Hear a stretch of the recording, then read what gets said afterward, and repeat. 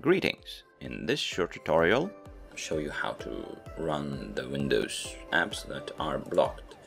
For this example, we'll be using GSA Coin.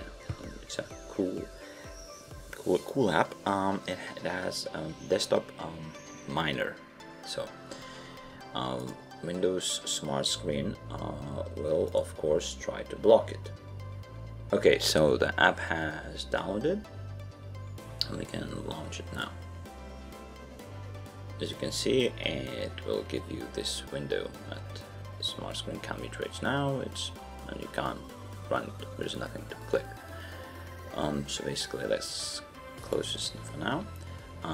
Go here and type Windows Defender settings. This will open and go to App and Browser Control window.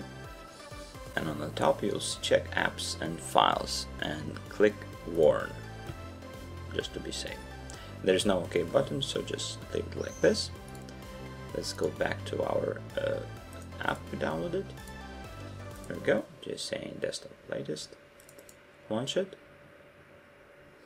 And now you will be able to see a run button, or you'll have to click here more info and then run button. So that's it.